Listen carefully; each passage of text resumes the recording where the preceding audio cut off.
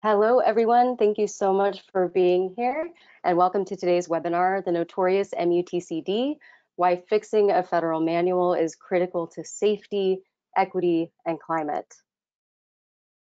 I'm Kelsey Card, Communications Manager for America Walks, and I'm joined here with America Walks' Executive Director, Mike McGinn. Mike will be moderating and guiding the conversation today, and I will tee up our presentations, and we'll be running the technical details behind the scenes as well. So first off, we want to just thank all of you who attend these webinars and have donated to make sure this program and our other programs continue to thrive. These are programs that allow us to directly support local grassroots activism at the neighborhood level. So if you do like this content and you're a regular guest here, we really encourage you to think about making a donation that ultimately supports that kind of work. And a quick note about the technology today. So you should see a control panel just like this on your screen.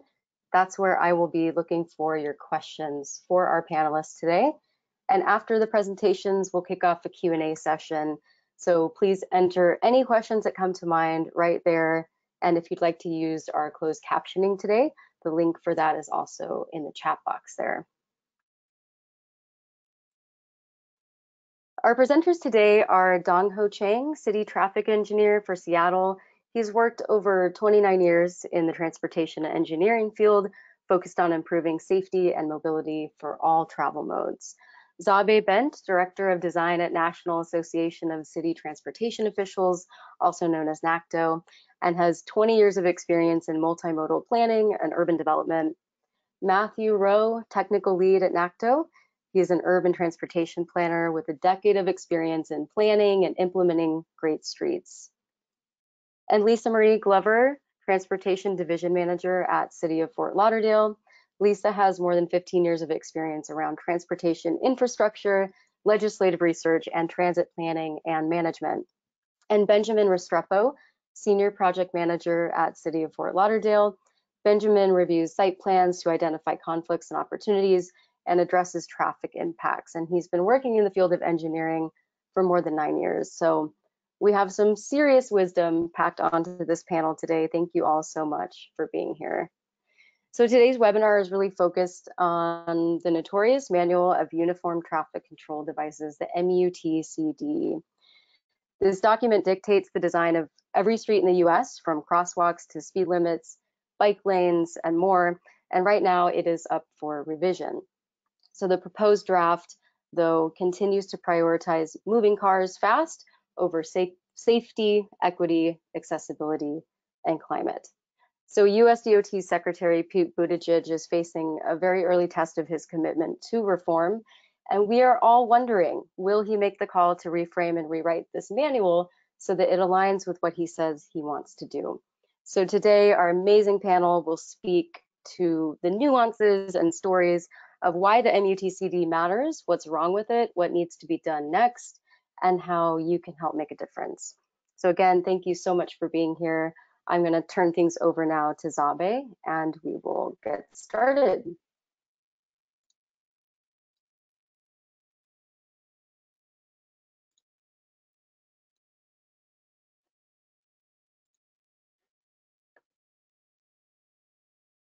There we go. Good afternoon, everyone. Thanks for joining us, and thanks to America Walks for hosting us. I'm Zabe Bent again with NACTO. Next slide, please. And we'll just give a few moments of, next slide, thanks, of a little framing around the MUTCD. First, as you've heard, it's a document that governs signs, signals, and markings. But of course, because of this, it has a pretty big impact on many, many other things that govern street design, from speed limits to crosswalk materials, bikeways, etc. And it's the Manual of Uniform Traffic Control Devices. What we want to spend a little bit of time on is what's wrong with the current draft. There is a draft that's available now for comment, and we wanted to spend a little bit of time just explaining what the comments look like and why we're calling for a reframe.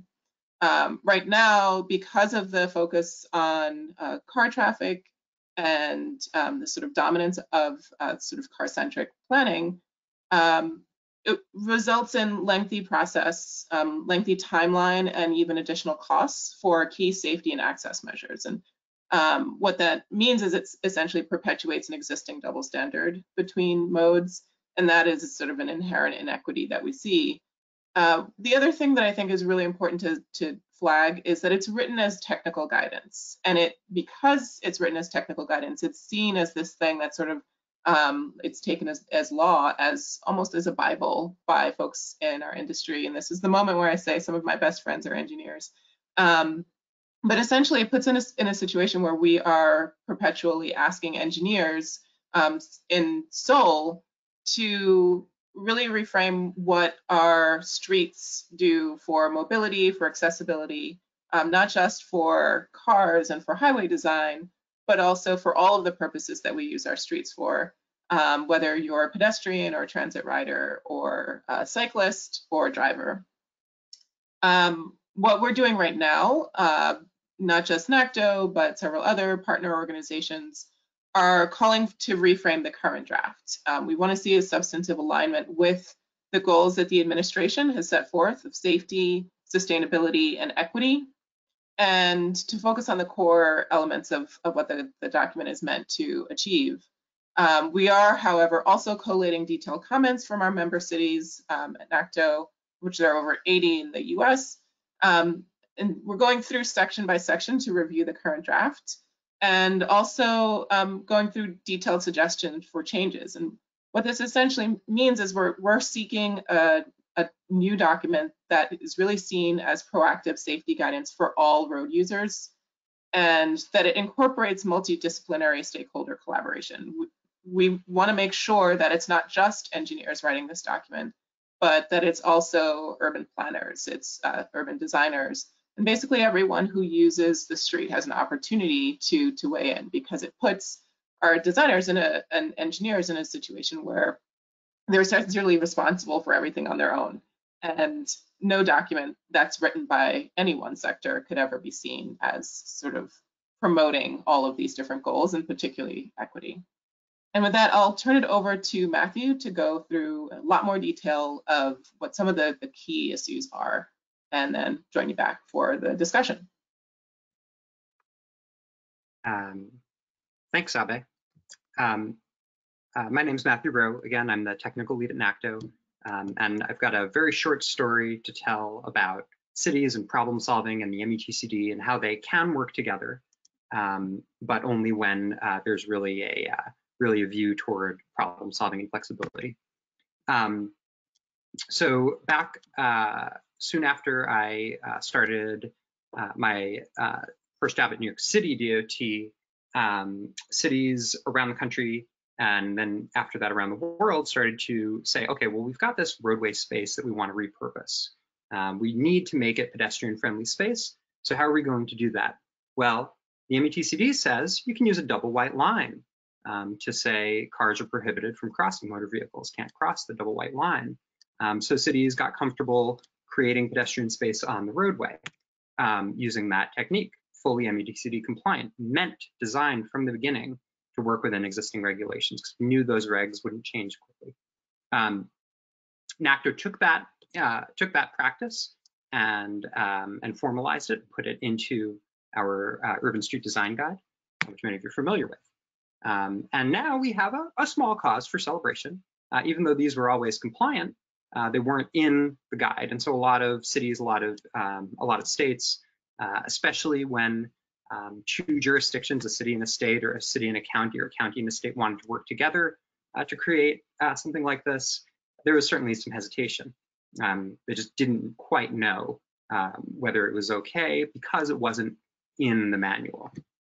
So we have some things to celebrate here. But even though the features on the right, using painted islands in between a bike lane and a motor vehicle lane, or shortening the crosswalk by having it end at the double white line instead of going all the way through the way it's shown on the left and in the MUTCD, even though those are allowed, they're not illustrated yet. So it's an easy thing for FHWA to fix, and we certainly hope they will.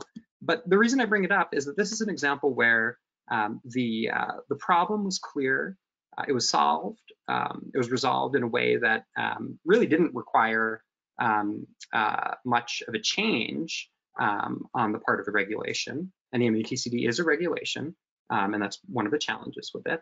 But it wasn't resolved fully, right? The guidance and the kind of permission slip that we're looking for, the support and backing that we're looking for as cities, isn't fully there yet. That interplay between the modes and between the professions also comes up when we look at the way that easy pass lanes and electronic toll collection lanes, or formal name, are treated in the manual versus how transit lanes are expected to be treated in the manual. Back in 2006, 2007, a number of cities started to implement red transit lanes in the United States. There are dozens and dozens of them now. They've been demonstrated to work, but the proposed manual would still saddle every project with a new engineering study, unspecified. So that just kind of opens up cities to push back. It opens up cities to a state saying, well, you didn't necessarily do the engineering study the way we wanted to. It adds delay and cost and veto points for projects that really need as much support as they can have. And even a little bit more, gallingly, the proposal would say, well, you can do pretty much whatever you want with purple. Use a purple stripe. You can put it behind the words at a toll plaza, but you can't do any of the stuff on the right with red, even if, as in the picture on the right, you've got a really good reason not to try to mark red across an entire rail line. So that's an example where we think, there was a really good intent, and it's great to see red transit lanes in the draft of the manual, but it just hasn't gotten to the point where it would actually make it easier. It might actually make it a little harder for some cities. The other thing that we hear about the MUTCD is that it's not a geometric design guide, and it's not meant to be, and it's certainly not meant to be comprehensive about that. But it is often referred to as one, and there are clauses that prohibit some kinds of designs and actually encourage other kinds of designs. What you see on the screen here is a kind of infrastructure, bike infrastructure, bike lanes that most people wouldn't be comfortable using. It's a type of intersection most pedestrians wouldn't be comfortable crossing either. I certainly wouldn't be. The issue is that we've made this the standard, the typical nationwide. The MUTCD has essentially doubled down on this as a typical type of infrastructure. And you sometimes end up with as much as 400 feet between when the MUTCD says, well, you have to drop the bike lane before the right turn lane. And you end up with a situation that doesn't really serve anyone well. You notice that the person on a bike is actually up on the sidewalk. He didn't want to be in that 4-foot wide marked lane between two 40-mile or 50-mile-per-hour car lanes. This is a lingering effect of an old and pretty narrow ideology of vehicular cycling. I'm not going to get into that in detail, but it does mean that there's a fear of bike infrastructure embedded into the MUTCD, and that makes it hard to change things over time. So one of the differences between some of the things that are not going to be not proposed to be allowed, and some of the things that are proposed to be allowed, is that the ones that are proposed to be prohibited kind of build on older restrictions, and the ones that are proposed to be allowed are actually based on older flexibility that was already there. It's very hard for FHWA to make that kind of change, and that's why it really concerns us that there are a lot of prohibitions, new prohibitions in the manual. There are a lot of them, especially in the section pertaining to bicycle infrastructure, which means that it's going to be harder to make the kinds of urban streets that we want. The kinds of streets that are actually safe and comfortable to bike and walk and play on and take transit on. Almost everything on the left would be prohibited. The bike symbol on that sign that's just helpful for telling people that that's a street that's good for biking on. The 1 minute time marker to tell people, reassure people, yeah, it's really not that far that you're trying to go, because there's research showing that it's really hard to know how long it'll take you to go by bike. And by the way, that nice little even if a Sharrow isn't the perfect type of bike infrastructure, when you do have a situation with cars sharing the same spaces as people on bikes, I would certainly want the drivers to see the boldest thing possible, but that would be prohibited. That green would be prohibited. So those new restrictions are very concerning. And sometimes it's because there isn't research to back up allowing something, but sometimes even when there is research that supports allowing something, that supports the idea that it might be better, and reasoning that supports the idea that it might be better, we still find those things restricted. So the yield pedestrian or stop for pedestrian state law, stop for pedestrian and crosswalk sign, which I'm sure a lot of you are familiar with, that'd be allowed, it'd still be allowed on a double yellow line. But the situation on the right, where it's between two lanes on this multi-lane street, wouldn't be allowed. Now, why? Well, maybe it's because those are actually the streets where they're needed the most, right? So there's a certain fear of installing anything. There's a fear of allowing anything that might encourage people to actually cross the street. And that runs through the document. There's actually specific wording cautioning against just using crosswalks all over the place.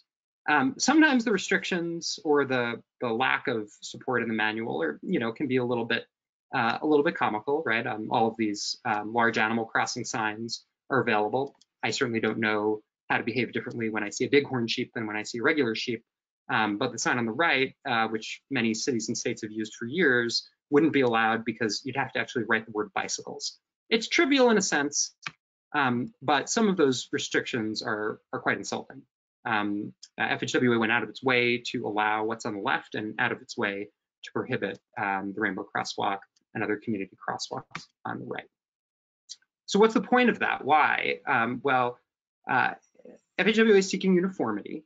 The MUTCD as a document is based on the idea of uniformity, but that idea is that if we make every sign, signal, and marking in the United States look the same, it'll be easier for drivers to go fast.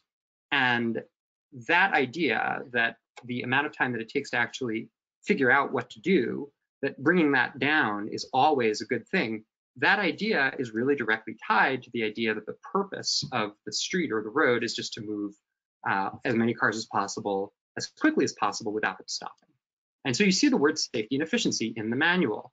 And unfortunately, that phrase, when it's used together in traffic engineering, we have to be very careful, because when we see that phrase, it usually means, can we avoid making drivers stop or slow down, right? Can we promote high-speed movement without conflicts that might cause a serious crash for a vehicle occupant? The problem with that is pretty clear. It should be pretty clear to all of us. It leaves out all of the rest of us whenever we're not in the driver's seat of a car. So the two areas that are, in a sense, the deepest expressions of this are the idea of the 85th percentile speed, and that has been used for quite a long time as a way to set speed limits. The MUTCD walks that back a little bit, but it still recommends it for highways, and it still recommends using it for all streets. It still recommends considering that speed. So you're sort of supposed to now consider the speeding drivers and also the kids on the street and the people crossing the street and people biking on the street and the transit riders. It doesn't restrict anyone from putting in lower speed limits, but it does discourage them. And then finally, and probably most egregiously, and this is what you're going to hear the most about, I think from some of our subsequent speakers, the signal warrants in the MUTCD remain very circular. They instruct us as transportation practitioners. I'm a transportation planner. Instructs me when I was working for a city. It instructed me to not try to put in signals. It instructed us as an agency not to put in signals until people had been hurt. The bar is now set at 4 injuries or deaths in 3 years. It seems like quite a high number to me, in that as soon as we can see an injury and observe a street, we often know that there's a real problem there, and often before tragedy happens, we can intervene. So the street on the left, unfortunately, is MUTCD compliant, best as I can tell, and would remain so. The only thing that the manual would require would be widening the markings on those lanes from 4 inches to 6 inches. Wouldn't really help these pedestrians. It wouldn't help me cross that street, and honestly, it wouldn't help the drivers coming out across multiple lanes either. This kind of hesitancy from the MUTCD, we might call it signal hesitancy, has really been detrimental, and there are documented effects of what this means for people's lives, including when it's not even a matter of a restriction, just a matter of difficulty in knowing that it's the right thing to do. You're going to hear now from Dong-Ho Chang, the Chief Traffic Engineer of the City of Seattle, who is encyclopedic on these topics, and I believe will have some great things to share with you. Thanks.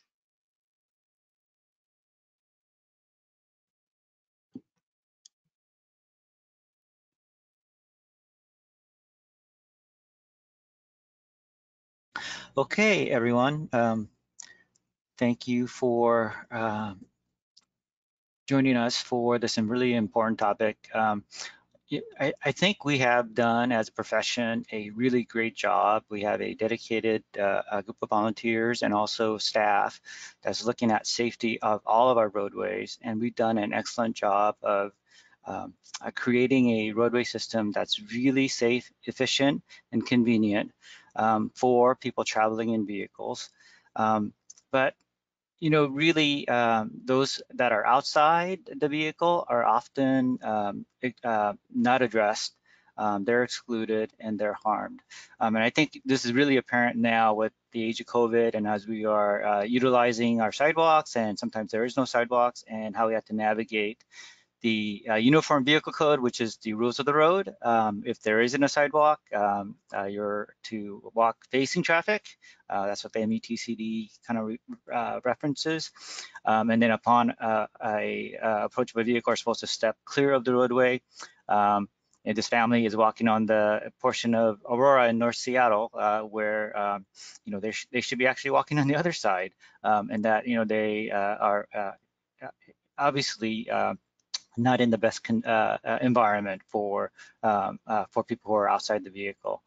So really the context is really important, and we need to think about safe system approach on our roadway design for not just vehicle drivers, but all users, and really think about those we have excluded. An example of our practice that really harms is how we treat all modes at an intersection where we signalize the intersection. And the rules of the road and the MUTCD says that when that pedestrian signal is looked at, that's based on engineering judgment. It's not always required. It's not the de facto. So we should change that. Say it should be required unless there is a rationale for removing it or not having it. And at a location where now we have technology to do countdown timers, and we are able to gauge when we have sufficient time. The current regulation on the MUTCD says that you can step into the intersection when the walk signal is on, but as soon as the flashing don't walk starts, you're not to step into the intersection, right? So this is an intersection in lower left, University of Washington, where the predominant mode is people walking. It's an all-way walk. Why can't we have countdown timers starting at the start of walk, so we know exactly how much time a majority of the mode have to cross the street? And if someone gauges and they have enough time to cross, why prevent that? Why make that illegal? So again, I think we need to be really think about the regulations that we put in place, and then who we impact and exclude based on our on these guidance. For example, in Seattle, African American represent 7% of the Seattle's population, but they receive 26% of the jaywalking tickets. So these laws and these regulations that we have impact people in desperate ways. So having that context is really important. So this is a roadway where if you have high speed, it really makes sense to have the guidance and the design for safe operation of the driver, right? So you want to have good, clear area for people to regain if they lose control. Anything that's on the side of the roadway should be breakaway so that they don't have that high speed crash. But in the other context, in an urban area where there are people, you don't want to have breakaway features. You don't want to have clear zone. You want that vehicle to stop, and that the place is really for pedestrians, right? So we need to make sure that vehicles stay in that roadway space and that they're not encroaching onto the pedestrian space. And the MUTCD provides guidance that sometimes does not help us design and operate our streets in that context. MUTCD is adopted in Washington State by state law. We have to have substantial conformance of the MUTCD. There's a group that convenes to review and then makes modification, but they tend to be very small. And it applies to all roadways and paths open to the public, even private roadways. So if you think about a private property owner, they have no clue on what the MUTCD is, but they have to comply with it. And because it has a force of law in Washington State, they have the responsibility to follow and have all the liabilities that comes with it and responsibilities. And so having a process and providing an input that everyone can easily understand and why it's placed the way that it is critical. For example, I get asked questions from my community on, oh, what are these hawk signals? And, you know, why don't Seattle have a lot of these hawk signals?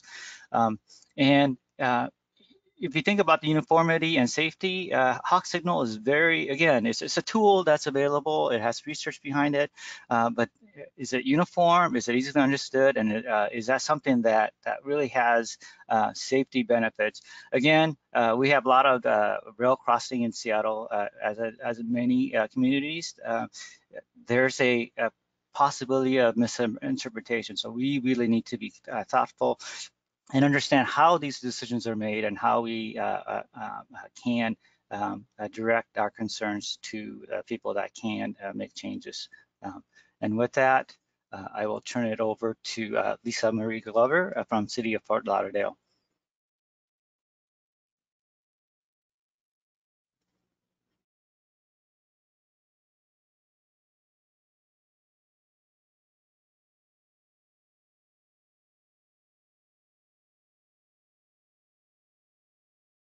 Fort Lauderdale is experiencing a growing popularity and is transforming into a thriving metropolis.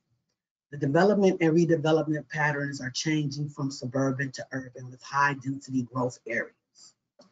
As more people and businesses move to the area, there's a need to develop a balanced transportation network. Just to provide a quick overview of the layers of users of our network, Fort Lauderdale is home to Port Everglades, which is one of the top 10 busiest cruise ports in the world. We are also one of the South Florida's main seaports. We're also the home of Fort Lauderdale Hollywood International Airport and the Intercontinental Gateway with over 700 flights to over 135 destinations. We are also the home of one of the top 10 boat shows in the world, which is the Fort Lauderdale International Boat Show, which has dubbed us as the yachting capital of the world, with 50,000 registered vessels and 100 marinas and boat yards. We are also known as the Venice of America with 165 miles of inland waterways, as well as a known South Florida vacation spot with over 560 hotels and nearly 36,000 hotel rooms. Now, add on top of that our transit, bicycle, and pedestrian dependent residents, residential traffic, local traffic, and residential users of our transportation network. Our vision here in Fort Lauderdale is to be a connected city with great streets and shared safety for all of our users. Now, it is important to remember, as stated earlier, The original goal of the MUTCD was to create national standards for the automobile traveler. Although deemed a recommendation guide, as Debbie has noted, it is used as a standard guide. It is the Bible, and everyone refers to it in their ordinances, roadway design standards, etc. This becomes a barrier when looking at trying to promote designs which seek to improve equity, economic development, livability, and shared safety at the forefront of our streets. We believe that the reframing of the MUTCD will provide guidance for all modes to jointly share the roadway.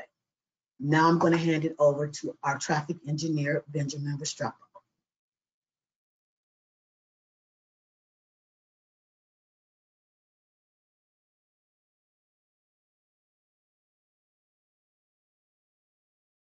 Hi, everyone. It's Benjamin Restrepo. I'm project manager here at the City of Fort Lauderdale. I'm going to give two examples of how the City of Fort Lauderdale has ran into the MUTCD and how it's impacted not just the way people live in our city, but also some financial impacts on our roadway. So this first slide here is of Northeast 13th Street. Northeast 13th, this is an area of Fort Lauderdale that's about half a mile between Northeast 4th Avenue and the FEC train tracks. It's a city collector, 4-lane divided with left turn lanes. There's no on-street parking, thin sidewalks with some obstructions in the sidewalks. And the community has called this little section of Fort Lauderdale, Fort Lauderdale's little midtown. It's commercially zoned, surrounded by residential, but instead of being used as a midtown gathering area, drivers mainly use this stretch of corridor as a cut through from East Fort Lauderdale to West Fort Lauderdale. This is just a street view of Northeast 13th Street looking east. If you can kind of see, it's the 4-lane divided highway with the 2-way left turn lane. There's not really much economic growth happening here. You can see like for rent signs and, and this picture was taken in 2011. Here's another view of Northeast 13th Street on Dixie Highway. Not really much going on. It doesn't really make you want to feel like it's a sense of place or stop in to purchase something. This next slide, I'm sure most people know about the memorandum from FHWA about the interim approval for optional green colored pavement. This interim approval was approved in 2011 with a condition that FHWA would approve the use if the jurisdiction submits a written request to the Office of Transportation Operations. In 1984, the City of Fort Lauderdale and Broward County signed an interlocal agreement where the city granted jurisdictional control over all streets and highways located within the city boundaries, except for the state highways, of course. So what this means is Broward County is now the agency or the entity responsible for planning, installation, operations, and maintenance of traffic control devices on city roadways. So in 2017, the city went out and constructed this beautiful cross-section on Northeast 13th Street. It went from a 4-lane divided collector to a 2-lane divided roadway with bike lanes and on-street parking. The reason why I kind of showed you the memo before was that the city, since it gave jurisdictional control to the county, we couldn't wait to get that approval from FHWA, or we couldn't wait for Broward County to apply for approval from FHWA. So what ended up happening because of the construction of this, the city and county had to amend the agreement from 1984, and they would remove this half-mile stretch from the agreement and then place in the monetary responsibility of maintaining the signing and pavement markings and all traffic control devices back onto the city. So this is the slide of that intersection I kind of showed you before, where the signals were. We ended up replacing the signals with this roundabout. And with replacing the signals, now the city is responsible for all maintenance of this roundabout. So you can kind of see the before and afters. At the bottom left corner is before the reconstruction project, and after you can see on the top right corner. It's a big difference, a lot more accessibility for pedestrians, bicyclists, and even vehicular users. There's more on-street parking for people to actually come in and stop and spend their time here. Again, the bottom left corner is before the signalized intersection to after. If you look at an aerial view of this segment, you can see the economic development that happened in this area, just by all the new businesses that sprouted out just because of this project that the city constructed. In 2018, after the project was constructed, was constructed in 2017, Broward County eventually did apply for the interim use or the approval to use green pavement to signify a bicycle lane. So after the project, maybe the county saw how great it was, so they decided, okay, let's go get the approval and let's start constructing this all over the county. The next example is of the next and final example is of Northeast 9th Street and Northeast 2nd Street. As I mentioned before, Broward County has the jurisdictional control to accept or deny the installation of traffic control devices in our city. And as they should, the Broward County uses the MUTCD to know when and where to install traffic control devices. At the time of installation, this always stop control intersection did not meet the warrants in the MUTCD. So Broward County denied the city's request to make this an always stop control intersection. So the city of Fort Lauderdale felt it was imperative to move forward with the always stop control, since this intersection does connect a church and a high school. And so you can just imagine during the peak season, there's only one day out of the week that people are not walking through this intersection, and you need a certain amount of traffic control besides crosswalk guards to get, not just children, but just anybody through these intersections in all ways. So in order to install this, you can kind of guess it's very similar to the previous project. The city and the county had to amend the 1984 agreement and remove this intersection from the agreement, and then put all the responsibility and monetary maintenance responsibility back on the city to maintain. Because the MUTCD's preferred treatment of vehicles and pedestrians, it makes it more difficult for cities like Fort Lauderdale to make pedestrian and bicycle improvements. The burden just isn't about accessibility, but it's also monetary, since cities like Fort Lauderdale must make amendments to maintenance agreements and reallocate funds from one source to now maintaining these traffic control devices. So that's kind of the stuff that we have to evaluate going further when we want to try new, bold, innovative projects. Do we want to go for the grandiose projects, kind of like Northeast 13th Street?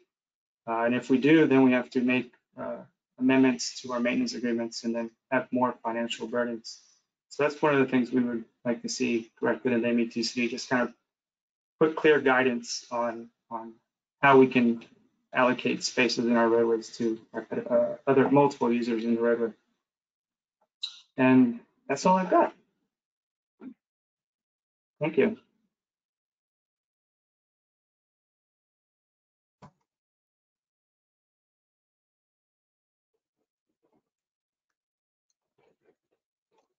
Benjamin, I think you need to turn off your presentation and get everyone into the conversation. Oh, there you are. You're popping up. Oh, me too.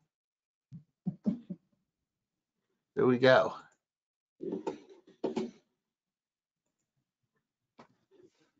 Well, thanks, everybody. And, if I can try to summarize what we heard so far was, one, we prioritize cars over people.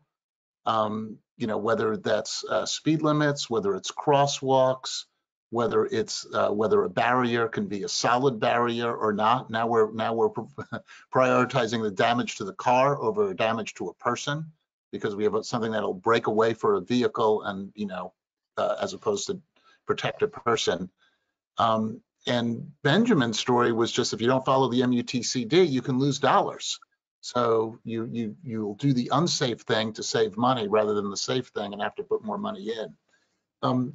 How did we get here? This is my first question. I'm hopeful that we don't have, we can't possibly have everybody answer every question. But one of the things that was mentioned here was the NCUTCD, the National Committee on Uniform Traffic Control Devices. And I'll tee this up a little bit. When I first read about it, and for viewers, I was served on multiple stakeholder committees.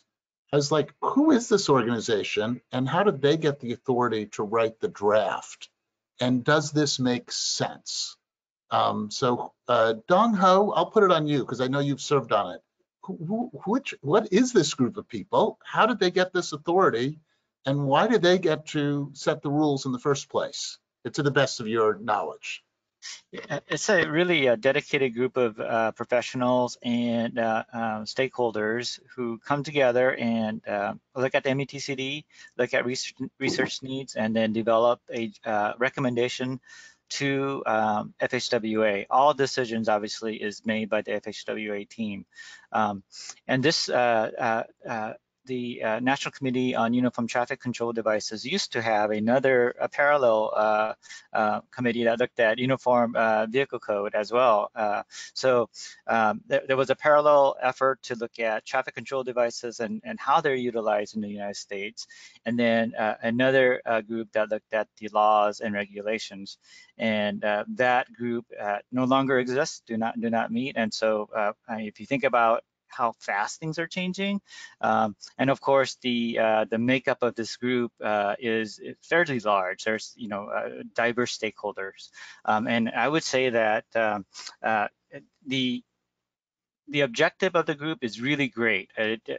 We've made a tremendous impact in terms of safety for vehicles and uniformity on our roadways, but it doesn't really recognize some of the needs of outside the vehicle, again, the place and the communities, and we're especially seeing this in our time right now with COVID, with the changing need of the street itself.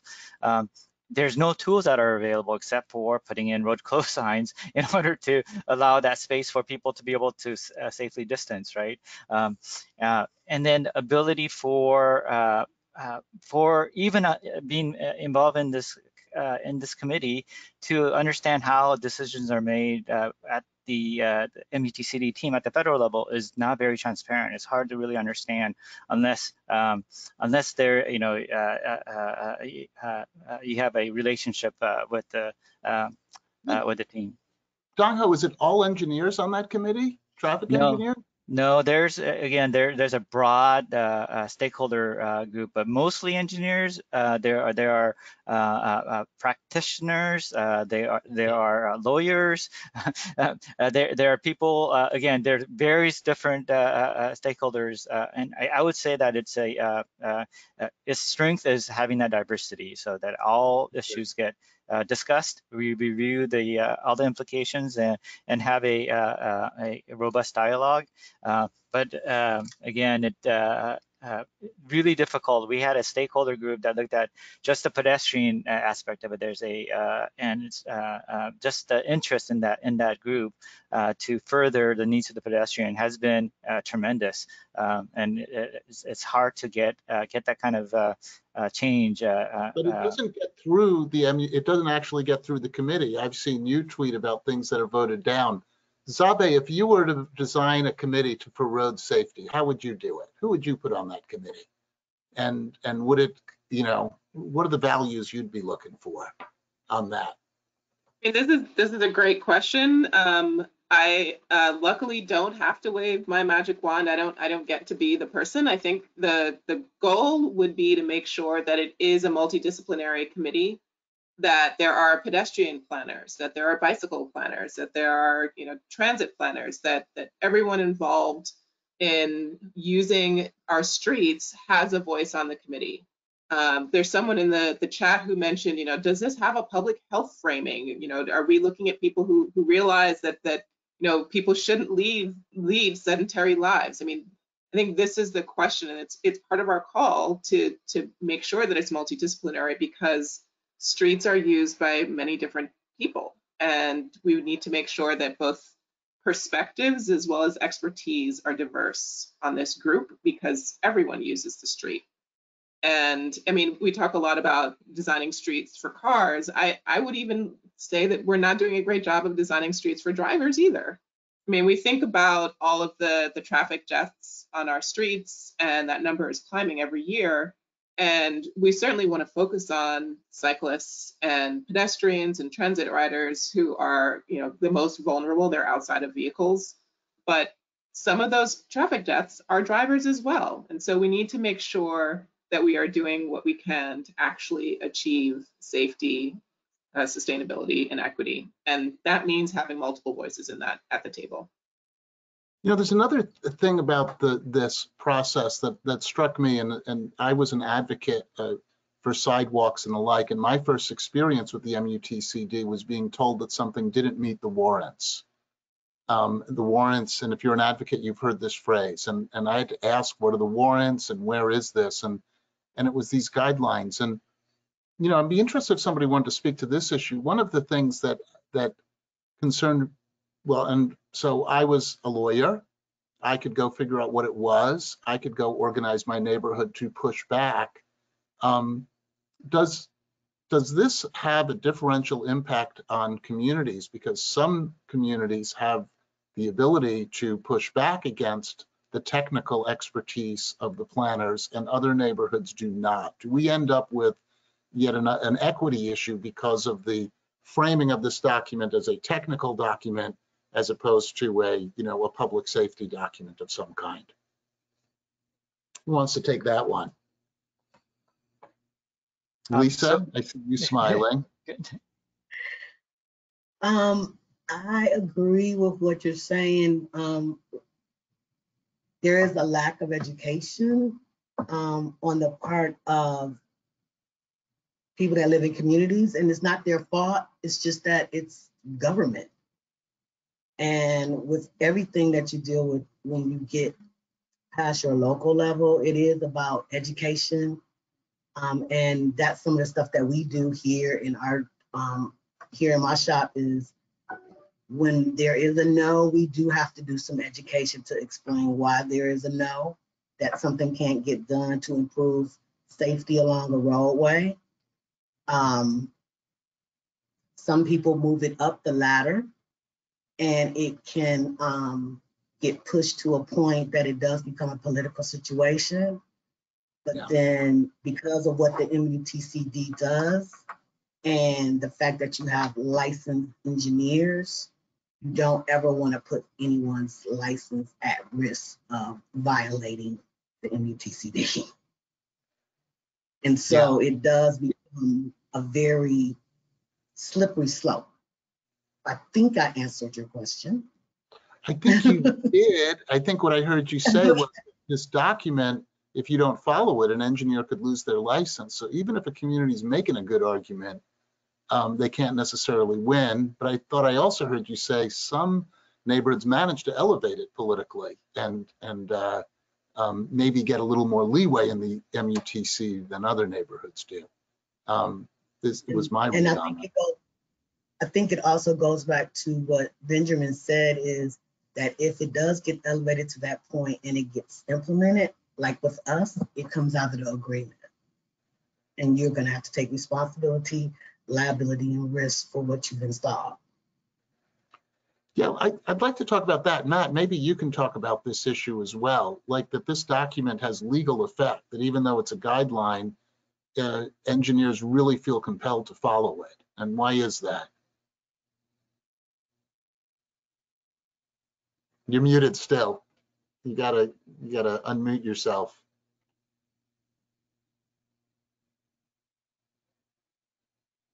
Well, we can, I'll tell him a story. Well, he's finding the mute button. I'll tell a little story then, because I've been dying to tell this story. When I was a mayor getting briefed by SDOT at my regular briefings, I actually had somebody from the city attorney's office come in and tell me that all of the city's streets were safe because the city followed the MUTCD, which was the Bible of engineering. So even though my eyes told me and people told me that streets weren't safe, I was admonished not to ever say that because they followed the MUTCD. Matt, why was she so hepped up on telling me that? Well, because following the MUTCD was the way that that particular lawyer, the strategy that particular lawyer, but unfortunately a lot of agencies have for avoiding lawsuits or avoiding liability. One of the challenges that cities face in kind of going beyond the MUTCD in solving problems that aren't already solved by a device in the manual, or applying them to new situations, or even just putting in an unwarranted, I'll put that in scare quotes, an unwarranted crossing, is that they fear either that they'll have to do it everywhere, which is to some extent a legitimate fear, but also something that really does harm the systematic response to safety problems and the systematic response to the barriers that pedestrians face on our streets. There's a notion that, well, okay, if we put in a signal, let's say at location A where we know it doesn't meet the MUTCD warrant or any of those warrants directly, but we know it's needed, but then we don't do it at location B and someone gets hurt at location B, we'll get sued for that. So that's one, that and could even lose, probably won't, I should note. And Dong Ho can probably talk more about being in a difficult legal environment. But I think the thing that we notice is that fear leads to very disparate outcomes, and it's not only, we talked about how a community or an organization has to be really well informed and take a lot of time and energy and probably money if they're going to kind of go up against a decision that was justified by the MUTCD, but also the jurisdictions themselves, cities, towns, states, counties.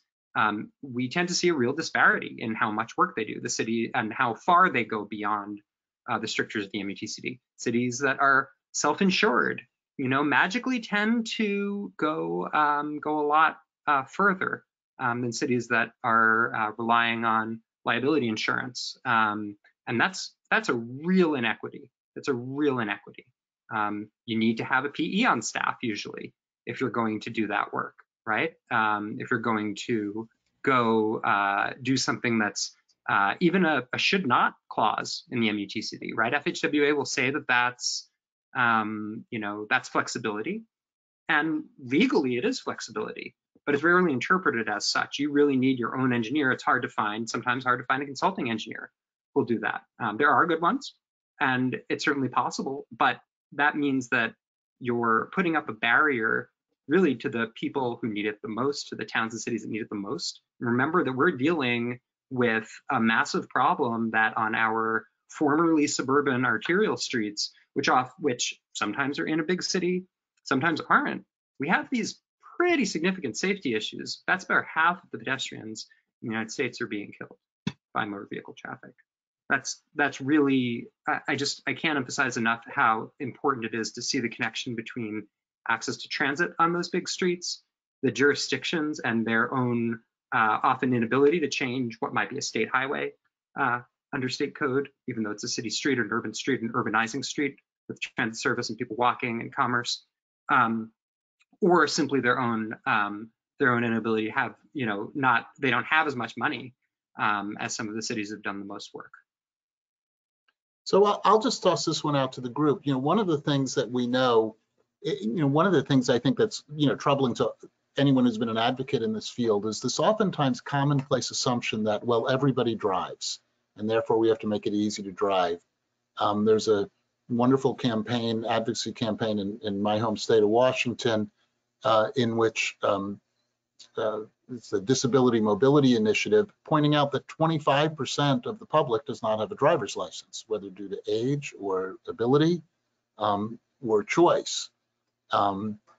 And how does the MUTCD, you look at something like, first of all, just the ability to move around your community, but then issues around, say, how long does it take to cross a street before the light starts flashing? To what degree is the MUTCD prioritizing those needs in the process from your experiences working with it? And if you were to redraft the MUTCD, what changes would you make in order to really center the needs of those with accessibility issues or older or younger of different abilities? So I'll give a comment on that. And it's not just MUTCD, but it's also highway capacity manual and then just how traffic studies are done in general. Lots of times when bigger agencies like states, counties, or sometimes cities, depending on how big your agency is, when you project out, the 10 years, the 15, the 20 years out to figure out what the capacity of your roadway should be. It's always about the capacity for vehicular drivers, right, or vehicles. How many vehicles can I have on my roadway? Do I add another lane? Do I add a turn lane? Or do I add, just sometimes some things are being talked about, like roads that go over intersections that aren't I-95s or interstates or anything like that. Just how can you keep the continuous flow of vehicles over conflict points?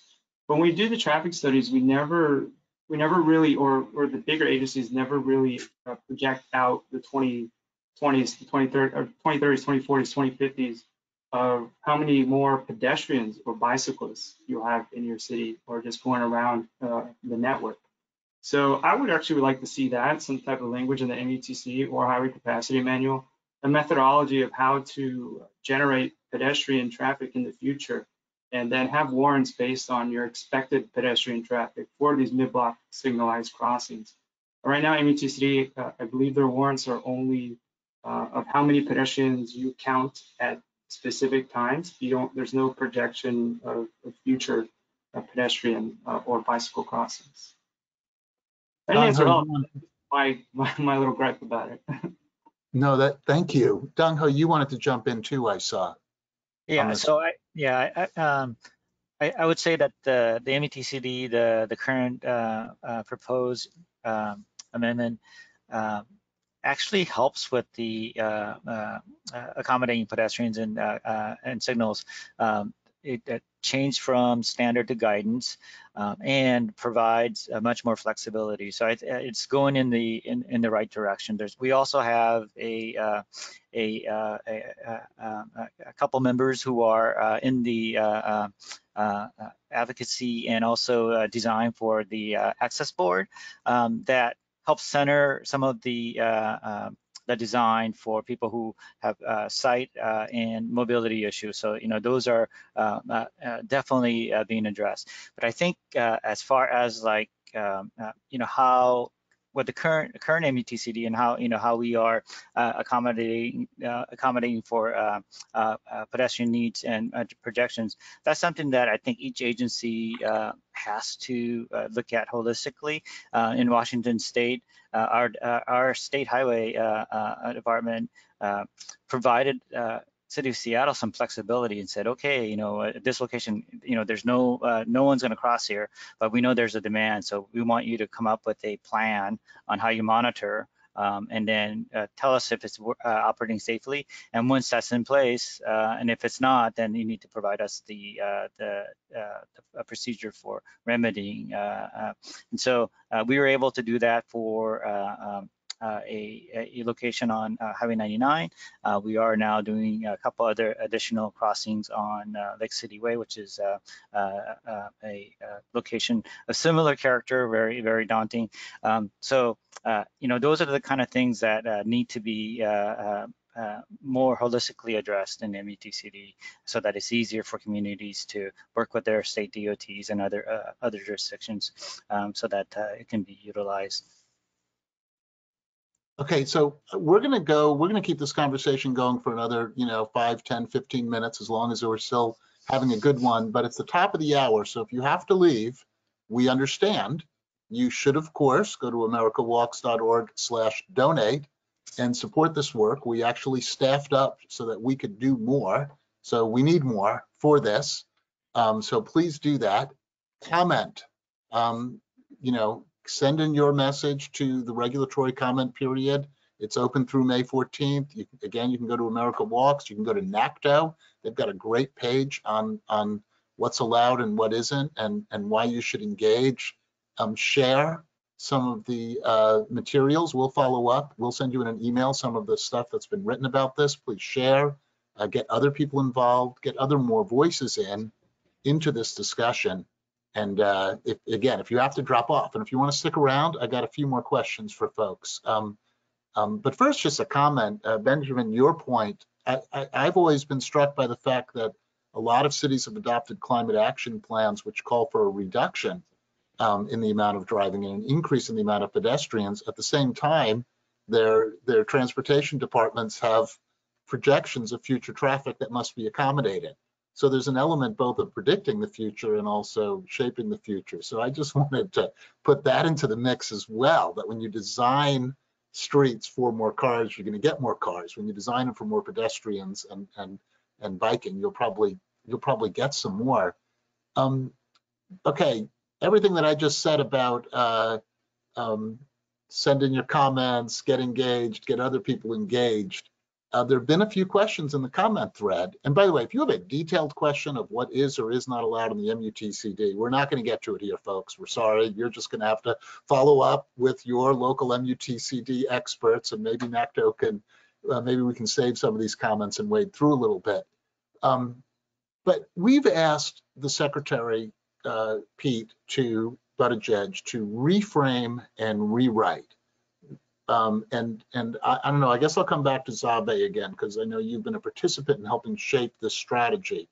What do we mean when we say reframe? Let's just start with that word. What are we looking for with a reframe? Again, one of the things that we're most interested in is making sure that there are multiple voices at the table, more diverse voices at the table in terms of not just cities and towns and perspectives, but also, expertise, and to make sure that everyone at that table is actually involved in the writing of the document itself. We think that will help to create a document that is not just going through line by line comments and edits, but really looking at the spirit and the goal ultimately of the document and where it needs to end up. And I hope that is something that's on the table. We certainly see FHWA staff is interested in making sure that we're creating safer streets. We all know that. We all talk about it all the time.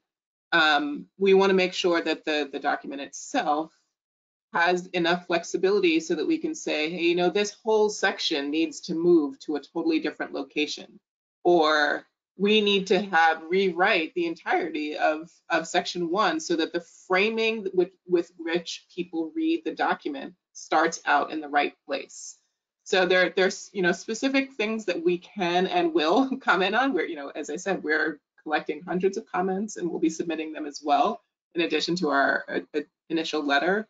But the goal here is to really look at the now tens of thousands of comments coming in, and instead of saying page by page, this is how the document should be reframed, for the entire document, what is the right framing for it, what is the right outline, and really try to make sure that it still, again, meets the spirit of safety, equity, and climate. Well, those are 3 frames then. Safety, equity, and climate are frames that we could use to reframe. Matt, if you had to pick out 3 frames or 2 frames that they're using now, what are the frames that they're using now in the document? They're really using free-flowing motor vehicle traffic as a be all and end all, and I think that it's called mobility, but it's not a complete mobility, right? So mobility is in theory the frame, but it's just not a complete mobility. I think the other key is that they're using uniformity as a frame rather than clarity of communications or fitness to purpose. In most most engineering guidance, most design guidance, you're really providing, you're trying to give people the tools that they need to solve problems. The MUTCD is, unfortunately, it's written in a way that makes it ambiguous whether you're allowed to do things beyond it. And so that's one of the, there are clauses that say things like,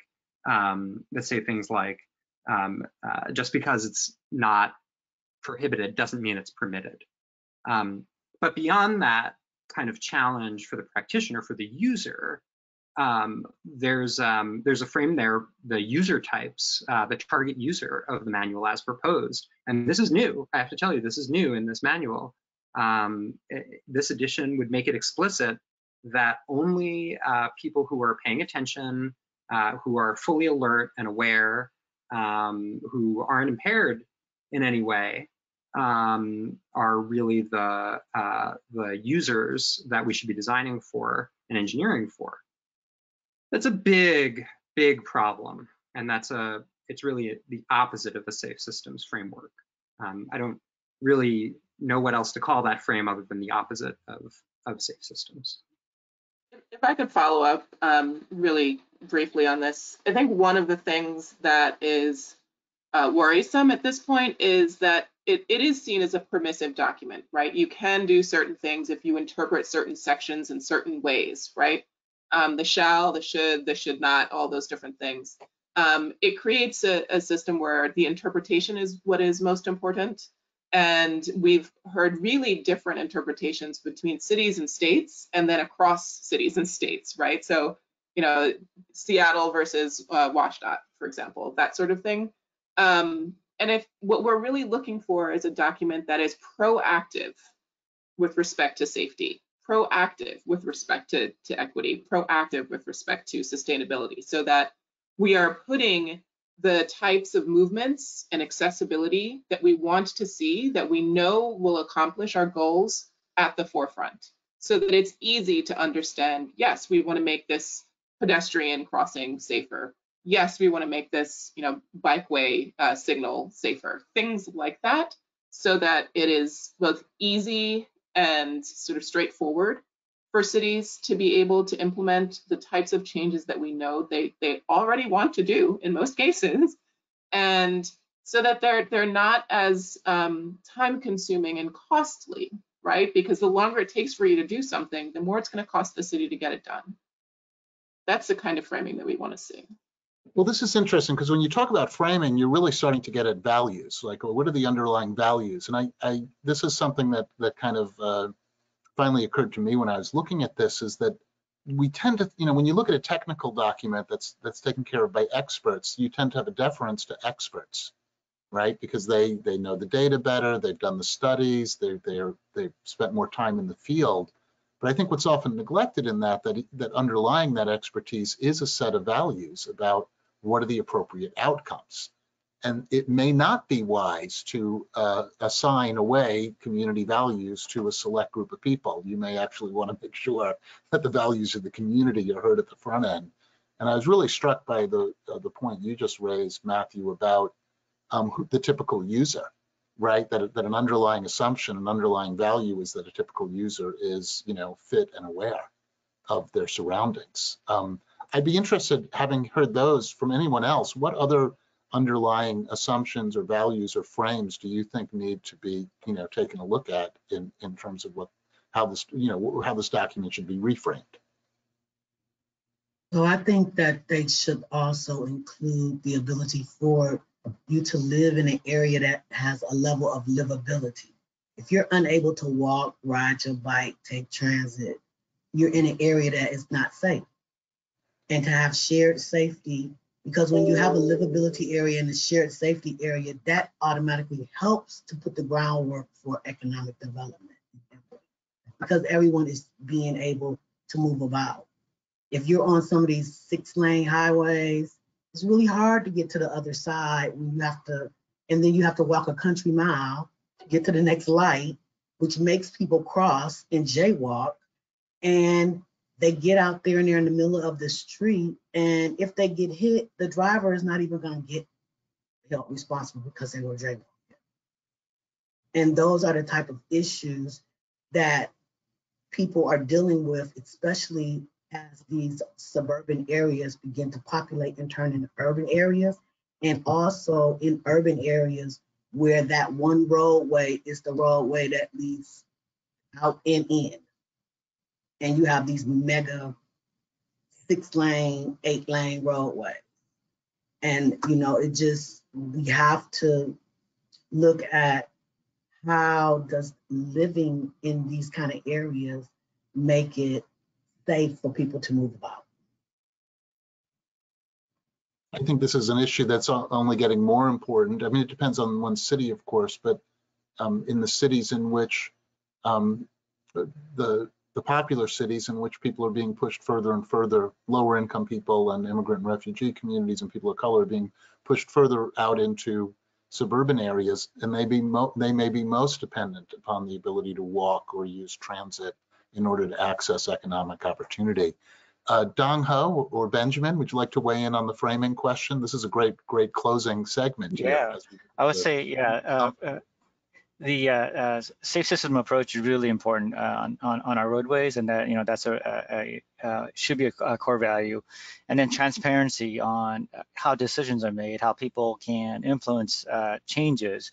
Right now, it's very difficult for people to understand. And if you are a private property owner or someone who has to abide by this manual, but then don't understand how decisions are made, the whole process becomes very confusing for people.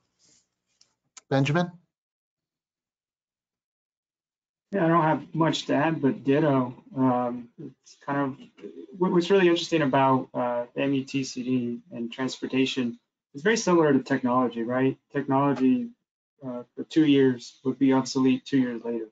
So not that MUTCD needs to update every 2 years, but it seems like the way we move around in our cities and our transportation network is updating rapidly, similar to technology.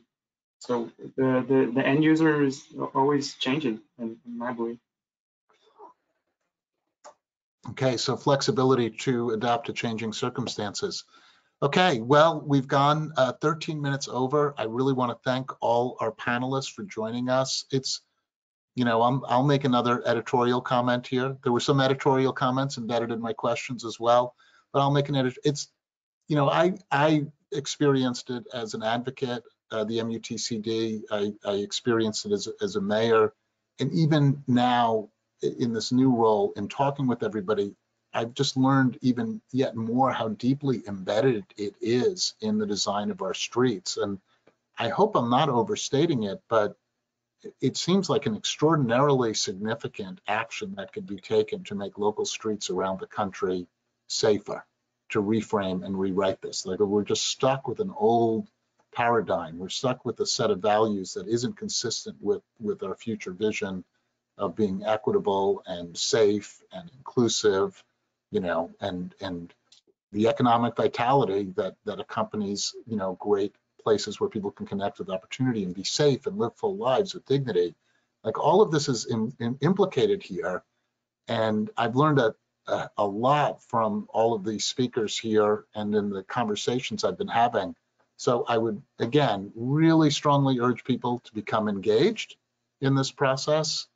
One of the beauties of this is that if you follow Washington, D.C. politics, you know that it takes 51 votes to get something through the Senate, and the U.S. House of Representatives is closely divided.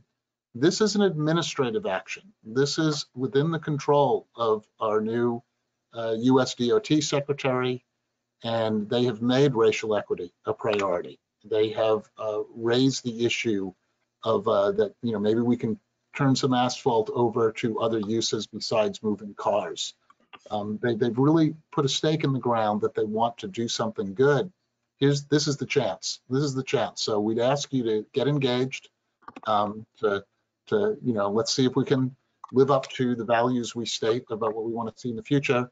And again, we really do want you to think about supporting the work that we do, so that we can continue to partner with our great allies here and keep working to create better streets for everyone. safe streets that are open, accessible, equitable, and inclusive. So thank you all for joining us.